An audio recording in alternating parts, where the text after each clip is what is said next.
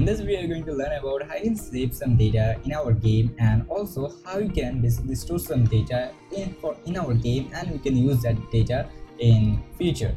Okay, now let's start. The first thing, we found some blueprint code. This is totally used for the save and load and etc more. The first blueprint code is save to slot. These blueprint codes allow you to save your data in the local database or your local game. And then second is load game from slot. Which data you saved, you can load that data and you can use that data. And third number is does save game exist or not. This blueprint code allow you to verify that this save system is exist or not, kind of like even if we don't have, so we maybe need to do something else. So at that time you can use this blueprint code. Fourth is basically a casting save game actor data. That is basically you need to create a save game actor to save your or variables and etc more. So that is basically that.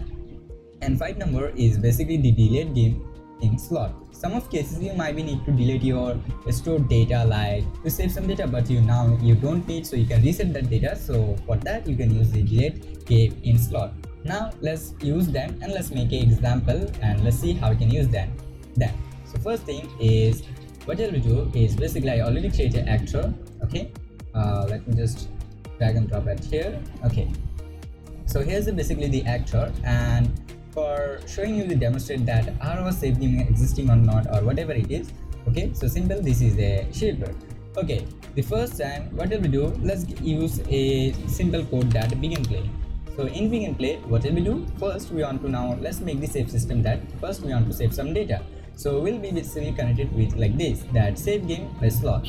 Okay, and then before do that, what you need to do is basically we need to basically verify that this is exist or not. So we'll be used that does the save game is exist or not.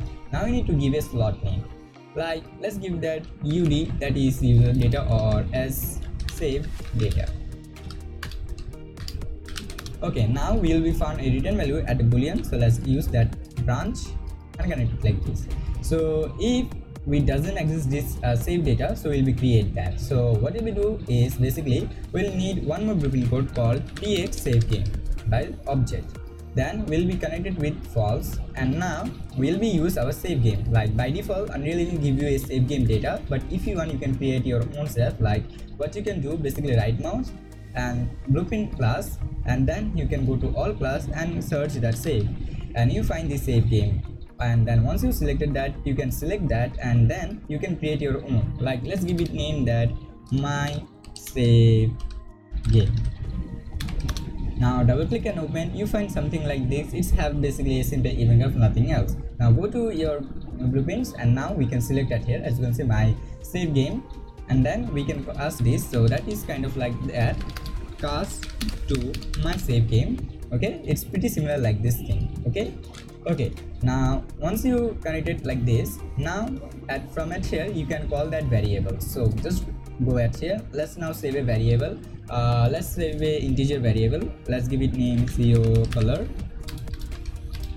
data. Okay, this is basically an integer variable and it will be save that color data like it's 1 or 0. Okay, then let's go to in blueprints, and now at here we can set that. So set co color data.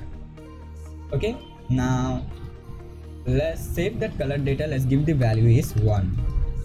Then once we do that, then we need to connect our save game by slot at here. Okay, so it will be basically execute this and save. So now we need to connect the save game object, what will be cast, and then we need to give the same name what you use. So just simply you can copy that and paste that here.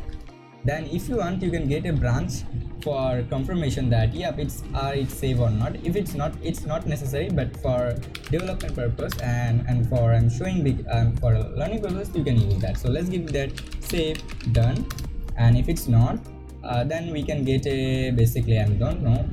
So let's give it a save failed. Okay, compile and save.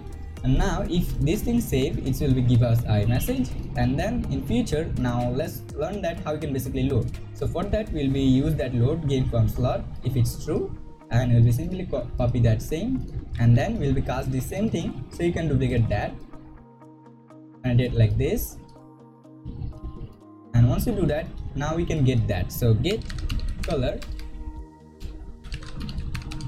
data, and then now we can verify that what is basically, if let's give it that if it is equals 1, so what will be used is basically we'll be change the actor color. Okay, so we'll be get our shaper color, and then let's give it a set material, and let's give the material color something else, so we can understand that yeah, that material has been changed because our value has been saved.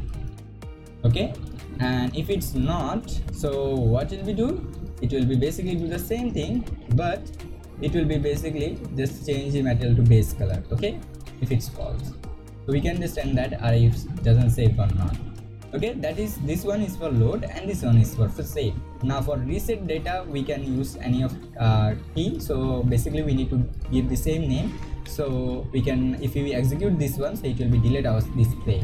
So compile and save. Now let me show you one more thing. If you go this one, and then if you go in your press settings, then go to save, and then go to there you find a save data. So as you can see, there's no any save data available because we didn't set anything. Now let's click on play.